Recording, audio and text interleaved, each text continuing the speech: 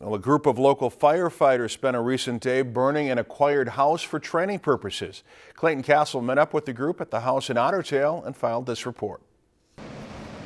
It was hot in Otter Tail on Saturday morning, not because of the weather, but because of an acquired structure burn put on by the Fire and EMS program at Central Lakes College.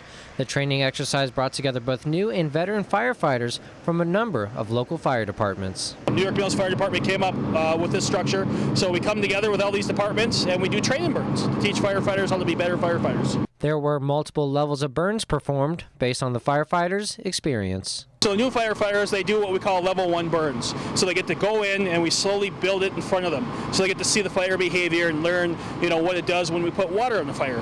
Veteran firefighters get what we call level 2 burn. It's a little more involved fire, it's a little hotter, and they get to use some more advanced techniques to put out the fire. While massive house fires don't necessarily happen as regularly in rural communities as urban communities, the extra training still teaches a valuable lesson to all firefighters, regardless of experience. We need to respect the fire.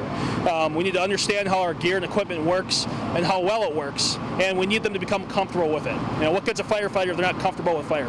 Now, while this exercise was for both new and veteran firefighters, even the veteran firefighters still learned something from the experience. The importance of training, just getting used to what you're going to deal with in real life if an actual fire does happen, which they do all the time. It's good to experience this while you're in a controlled environment where you've got safety, you've got people to back you up right there ready to go.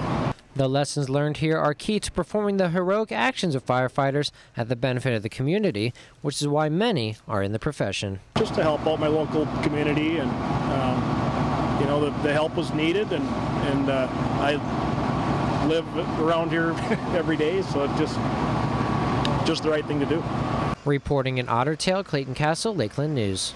The Salvation Army provided free food and water to the firefighters during the training exercises. If you've enjoyed this segment of Lakeland News, please consider making a tax-deductible contribution to Lakeland Public Television.